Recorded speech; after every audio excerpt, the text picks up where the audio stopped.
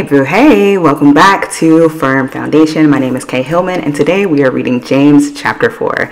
So excited, let's pray. Father God, I just come to you today asking for wisdom. Lord, I pray that you press on our hearts today exactly what it is that you want us to learn, know, and do from your word. We thank you for your inspired word. We thank you for your perfect word, that it corrects us, that it helps us to stay on the path to righteousness. God, we are not perfect, and we know this. We know that you know this, and Lord, we just thank you for this gift of your living word. God, I pray that whatever it is that we need to receive today, we receive it through this word. In Jesus' name I pray, amen. Keeping it short and cute today, okay? We're going to stay in the word. All right, let's get started. James chapter 4, verse 1.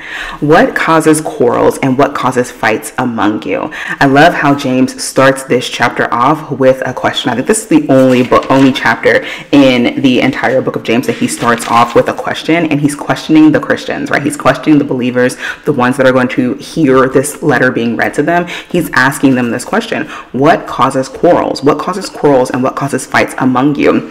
And really, he's calling them to examine themselves. And the answer to this, he's going to tell us right after this. Is it not this, that your passions are at war within you? So basically, James is like, okay, what's causing these fights? It's your own selfishness. It's your own desires. And remember, in chapter 1, I told you in chapter 1 that set the tone. Everything that he says in chapter 1 set the tone for all the big themes and concepts that he was going to talk about in the remaining chapters. He referenced them in chapter 1. And so in chapter 1, remember that he said that we are tempted by our own desires. He said that chapter 1, verse 14. He talked about how we are tempted by our own desires. So now over here in chapter 4, he's saying, okay, what is causing you to have fights and quarrels and all these ill feelings among you? It's your own desires, right? He says your own passions, the things that you want, your own selfishness. That is what causes fights among God's people. Verse 2. You desire and do not have, so you murder. You covet and cannot obtain, so you fight and quarrel. You do not have because you do not ask. You ask and do not receive because you ask wrongly to spend it on your own passions. Okay, I want to stop right here real quick because it's giving bar, okay? It's giving a bar, because literally James is saying, okay, you want things, so you do the wrong thing to get it, right? But more importantly, we don't have things or we don't get things because we don't ask God for them. But more importantly, the things that we do ask God for, we're asking him for the wrong things. We're asking him for things that are selfish, that are rooted in our own desires, our pride, right? We're asking for fame and wealth and fortune. And not saying that those are bad things necessarily, but we talked about this in another chapter. I can't remember where, but James talked about how people that are rich, they struggle. Why? Because they have too much. Because when they have all these things, when we have all these material things, when we have the wealth, the fame, all that kind of stuff, we start to rely on ourselves, right? We become double-minded. We rely on ourselves, and it's basically what we can get, human fleshly desires versus God's desire for us. So James is like, girl, why you tell me my little strap was showing? Anyway, James is essentially saying here, like, you are asking for all these things, or as a rich person, you're going to struggle because you're constantly asking for things that are outside of the will of God, outside of what God wants for you. Verse 4, he about to, drag us a little bit more. Verse 4, you adulterous people, do you not know that friendship with the world is enmity with God? Therefore, whoever wishes to be a friend of the world makes himself an enemy of God. Okay, so right there, this is James just bringing us back together full circle and reminding us that we can't do both, right? We can't straddle the fence and want, worldly desires, worldly pleasures, and all that kind of stuff while on the same end serving God, because it doesn't work that way, right? When we are so emboldened and so, basically self-righteous in what we experience in the flesh, it causes us to basically turn our backs from God, right? Because we're not trusting and relying on him. Verse 5. Or do you suppose it is to no purpose that the scripture says he yearns jealously over the spirit that he has made to dwell in us? And yearns right here, it just means that God hurts for us. His spirit is grieved by us. And it's almost like how you feel about your child. Like, you don't want something to happen to your children or to someone that you love, so you yearn for them. Like, you're like, oh my gosh, I don't want this for them, right? I don't want them to experience this. I don't want them to go down this path, etc. God has that same feeling towards us. So he yearns jealously over the spirit that he has made made to dwell in us. Verse 6, but he gives more grace. Amen. Can we praise God for that for a second? Like, he gives more grace. And the Bible is full of just example after example after example of God's grace and mercy towards his people. Verse 6, but he gives more grace. Therefore it says, God opposes, or some translations say resists. God opposes the proud, but gives grace to the humble. Okay, so all we have to do is humble ourselves and we will receive that grace. Verse 7, submit yourselves therefore to God. Resist the devil and he will flee from you. Okay, here's the key, right? We have to submit ourselves to God and actively resist. Okay, remember I read in the last verse, it says God opposes the proud, or God resists the proud. It's the same thing that we're supposed to do to the devil. We are supposed to resist the devil. We are supposed to resist or be in opposition to the enemy, right? Going back to what he said earlier, we have to choose. Are we going to be in the world, or are we going to choose God? Are we going to choose righteousness? So he's telling us, submit ourselves therefore to God, resist the devil and he will flee from you. So when you are actively resisting, when you are actively in opposition to the devil, he has no choice but to leave. He has no more authority or dominion over your life and over what you're experiencing, what you're going through. And you will not succumb to your temptations, right? To your desires. Remember, that's the whole thing James is telling us. He's telling us, like, listen, you are going to be tempted by your desires. You have to submit to God and then resist the devil so that he can flee from you. Verse 8 says to draw near to God and he will draw near to you. Amen. Okay, this takes effort, right? Drawing near to God takes effort. It takes prayer. It takes fasting. It takes intentional time. It takes reading his word, understanding who he is and what he desires for you. So draw near to God and he will draw near to you. Cleanse your hands, you sinners, and purify your hearts, you double-minded.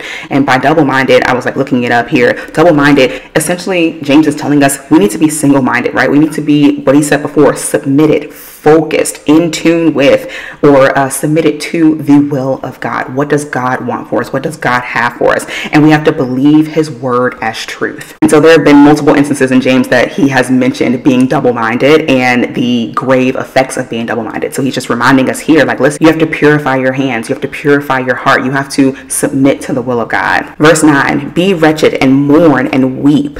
Let your laughter be turned to mourning and your joy to gloom. Humble yourselves before the Lord and he will exalt you. Now this part right here, when I first read it, I was like, wait a second, why am I sad here? But I realized as I was exploring this a little bit more, what James is talking about here is this is us being convicted, right? So instead of us being boastful and living in our sin, living in our, laughing in our sin, we need to mourn, we need to weep, we need to repent, we need to turn away. We need to turn away from that because that leads to our repentance. And essentially he's telling us to humble ourselves. Humble yourself before the Lord and he will exalt you. So he will redeem us. Verse 11, do not speak evil or gossip. Some translations say gossip. Do not speak evil against one another, brothers. The one who speaks against a brother or judges his brother speaks evil against the law. And remember in James chapter 2 verse 8, he told us the law, the royal law, is to love your neighbor as yourself. So going back a little bit. So the one who speaks against a brother or judges his brother speaks evil against the law and judges the law. But if you judge the law, you are not a doer of the law, but a judge. There is only one lawgiver and judge, he who is able to save and destroy. But who are you to judge your neighbor? Oh, okay. James, we hear you. Okay, we hear you. How can we judge when we are not the ultimate judge, right? We didn't create the law. We didn't create anything, right? We didn't create anything. So who are we to judge someone else, to gossip or speak evil of someone else, right? What gives us that right? What gives us that right? So James is like, oh, you might want to be quiet, okay?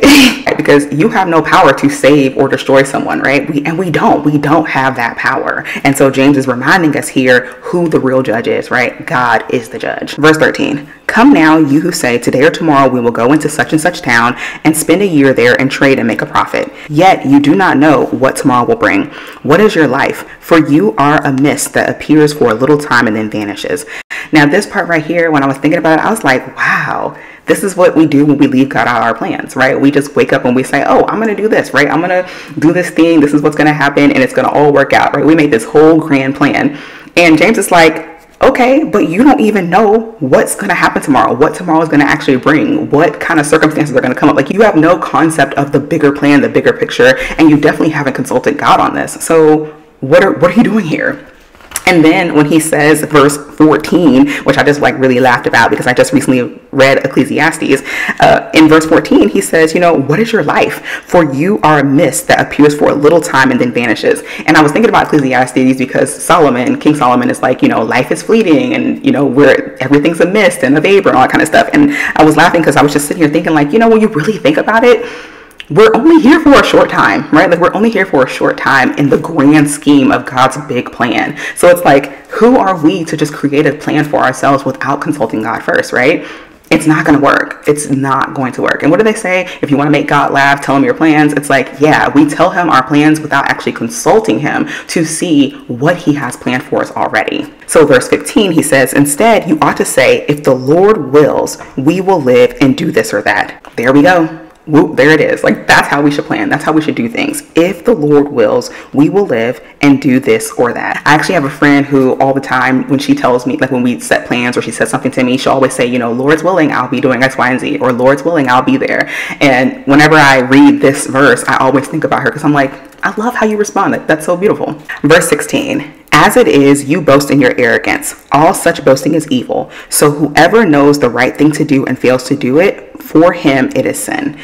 And I just love how James kind of closes out this chapter because essentially he's just saying to us like, hey, there's a right and a wrong way to do things. And if you know what the right thing is that you're supposed to do and you just choose not to do it, that is a sin. So I love chapter 4 because I feel like throughout this chapter, he's like giving a question and giving an answer, giving a question, giving an answer, or posing a situation and then giving us the right way to do things or the right way to respond. And I'm grateful for that because sometimes, we all get in our heads and sometimes I be thinking to myself like, okay, what am I doing here? Am I supposed to be doing this? Like, what's going on? And so I love how not only is James warning us against being of the world, but he's also giving us a guide onto how we should respond to things, how we should navigate through life. And that's honestly a blessing because sometimes your girl don't know, right? And I'm never going to know all of it. So it's really nice to be able to just come to God's word and be like, okay, thanks for the reminder, got it, noted, and move from that direction. This doesn't mean that I'm going to be perfect or that I'm not going to succumb to my own thoughts and desires and temptations,